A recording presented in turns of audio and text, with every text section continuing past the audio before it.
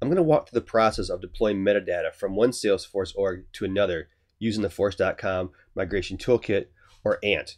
Now, you can do the same thing using the Workbench or change sets or even the Force.com IDE, but if you have a deployment that takes a long time to run or that's maybe very manually intensive, you definitely want to look at ANT because it's easy to script it and you can automate a lot of these tasks. So the first thing we need to do is we need to install all the requirements. So you need to, of course, have Java installed, and then we're going to install ANT. And you can download ANT from this directory, this URL right here, and extract it in any directory you'd like. And once you do that, you've got to make some changes to your environment. So, sorry, Windows users, but if you're on a Mac, you can look at your bash profile, and it looks something like this. You'll want to add an ANT home environmental variable and point that to the bin directory of the Apache ANT installation you just downloaded, and then add that same bin directory to your path as well. So you'll want to do that. Okay, so after you have that all installed, we've provided you some templates to get you up and running quickly for deployments. So log into your Salesforce org and go to Setup and search for Tools. Now, the Tools has a link here for the Force.com Migration Toolkit. And that's a zip file that contains a bunch of stuff to help you get started quickly. So go ahead and download that in any directory, and then we're going to go ahead and open that up. So here's mine right here.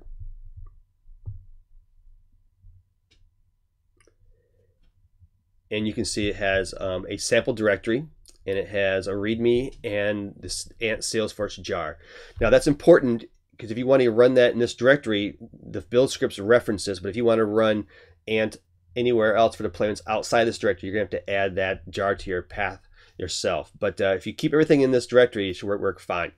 So the samples we have a lot of information on things you can do for deploying, testing, retrieving managed packages, running bulk code. A lot of stuff's in there, and a lot of stuff has names that don't make a lot of sense to me. So what I typically do is I will take this code and create my own directory, my own scripts there, and make it a much user-friendly name so I can maybe tie it to a certain org or a certain project or whatever. And that's kind of what I've done for this demo here. So I've taken the information and I've grabbed some of the stuff that I want to do out of here, and I've created my own directory called Ant Demo. All right, so let's take a look at that real quick, what the files are that consist on the Force.com Migration Toolkit. Now, the first thing you need to have is the build properties, and that has the information to connect to your Salesforce org. So it has your username and your password, and of course your security token, and it has a server URL. If you're connecting to a production developer edition, or if it's a sandbox, you're going to enter that URL accordingly. Now, the build script is where the meat of this whole process takes place. So the build script in this case has a couple things in here. First, whenever you run the build script, it's going to actually set the ANT jar file to your path. That way it can find it. And that's what I mentioned a second ago. If you move somewhere else, you've got to make sure you have that ANT file or that jar file accordingly accessible. Okay. Now we've got a couple of targets here. So I've got a target to retrieve metadata from my source org and save that locally. I've got a target to actually deploy that same code, that same metadata, to a different Salesforce org. And then I've got a target to actually remove that metadata from that second org altogether. And we'll kind of walk through those at the same time. All right. So let's go ahead and look first at what's going on in this file here. So in this retrieve target, what it's going to do is actually going to use information in this directory and this package XML file. It's going to download all the metadata specified in that package XML file, and it's going to actually save it into a directory called retrieve source. Now again, this can be called anything you want. Like a lot of times I will do it by project, I'll do it by username, which is tied to the org. Any way you want, you're not tied to these names whatsoever. So let's look at this retrieve folder. So the retrieve folder has this package XML, and it's actually specifying what we're going to be pulling down from our target org. So what it says here is we're going to actually have the account object. We're going to grab just this my field. It's a custom field. We're going to grab all the metadata about this custom object called my custom object. And we're going to grab all the Apex classes there. And then we're going to also grab a Visualforce page called my page.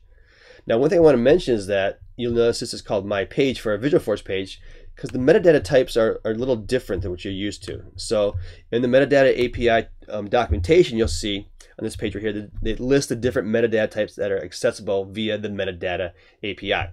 So you want to scroll in here and take a look at these and see what's available. You'll notice this is the Apex class, but Visualforce components are called Apex components, and Visualforce pages are called Apex pages, and so on and so on. So you make sure if you're hand coding those somehow that you're going to make sure you grab the right ones for the right types of metadata you want to grab and bring down. All right, so let's jump back over here again. So now of course we've got our package XML, which defines what we're going to pull down, and we've got again our build script. So let's go ahead and run this retrieve target and pull down all of our metadata from this source org. Okay. So what I want to do here is I'm going to go ahead and look at this information that we have in this build script. So you can also run ant. This is just kind of let you know what's in this build script to make sure everything's running correctly. So these are all our targets. And now I'm going to run the ant retrieve target. And you'll notice up here that you'll see a folder pop up, and it'll start popping in that folder with metadata that it downloads.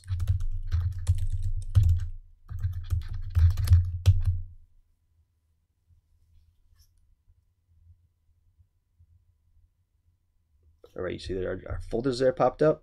It's actually saving all the metadata in the local directory here. All right, there you go. So everything's successful. We've got our files here. Let's take a look at this. Here is the metadata that downloaded. And if we look at this package XML again, you'll see we have an account field. So if I look at this object, you'll see here's the account object that it downloaded. Let me jump into that real quick, and you'll see that it just downloaded the my field, custom field. We also specify we wanted to bring down this my custom object. So here is that with all the metadata defined about that. We're also grabbing all the Apex classes. So here's all our classes. You got the test controller with, and then the test of my controller. Look at that. And then finally we've got the Apex page. So here's our Apex page. So that's a fairly simple way to do it, to actually download the code. You just specify what you want in the package.xml, run the target, and it'll download all that data to you. So the next thing we want to do is now we want to take that same metadata and of course deploy it to another org. So if this is a sandbox, you want to deploy to production. So we're going to run through that process of doing that. It's a little bit different when you deploy to an org. The actual metadata API has a number of different ways you can actually deploy code. So typically you deploy code, run all the tests, or you can run a subset of tests, or you can run a validation that you just ran and deploy that way to speed things up. I'm going to run the easiest way here to show you that, but definitely want to check out this part here, deploying change to a Salesforce org, the different ways that you can deploy things if you want to run all tests or make things faster or whatever you want to do. So let's go ahead first and jump into this target org and see what we got to do here. So here's the target org. You can see this one's incognito. This is actually the target org that I use for the deployment. So I just pulled the metadata down from this one right here. You'll see here's all the Apex classes. So that's my source org. That's the one I'm pulling down the metadata source from. And now I have my target org. So if I look at this, you'll see that if I look at the account object, the field, there is no field called my field. We don't have a custom object in here at all. There's no custom objects. And then also for the Apex classes, we've got no Apex classes and no Visualforce pages. All right, so there's that, and then Visualforce pages. Just check real quick. All right, so there we go. So nothing's there. So now we want to deploy this all to our Salesforce org. So if I jump back over here and look at this, so close that. If I look at the build script again, so now we're going to do a deploy. So what's going to do is it's going to take all the files that are in this retrieve source that we just downloaded, and it's going to deploy this to our target org. So one thing I need to do is now I need to actually change the username and password of my target org. So instead of being my source org, I'm going to change it to my target org. So I'm going to go ahead and pause this and change that real quick here. All right, so there's my new credential. See, it's now it's .target. That's what we're going to be deploying to. So now if I go back here and I look at my build XML, again, we're going to take everything in this retrieve source folder that we just downloaded, and we're going to deploy that to our new target org. All right. So now we'll do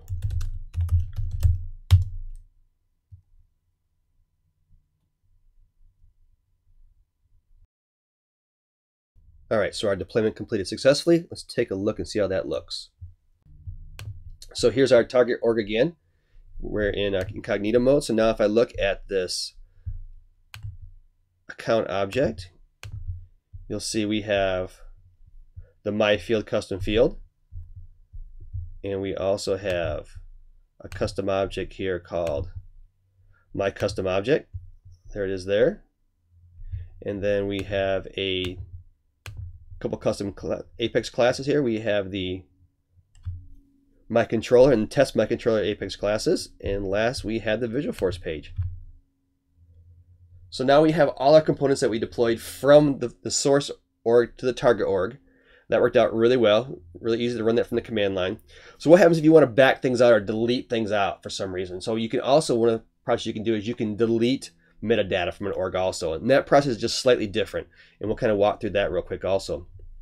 So to delete data or to remove or undeploy this, it's a little bit different. So we have a target here called remove, and it's going to use this deploy root, this folder, this directory called remove.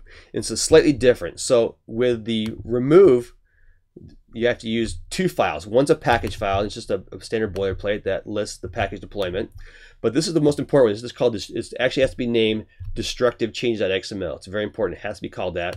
And that will tell Ant what's going to undeploy or remove from your org. So we're saying we want to undeploy this field. We want to undeploy this custom object. And you have to actually specify the Apex classes that you want to undeploy or remove. You can't use a wildcard in this point. And then the Visualforce page you want to remove. So same process. We're going to actually, in our build script, we're going to say, go ahead and remove all these files and use the package.xml and the destructive change.xml specified in this directory and remove all those components in our target org. So let's go ahead and run that real quick.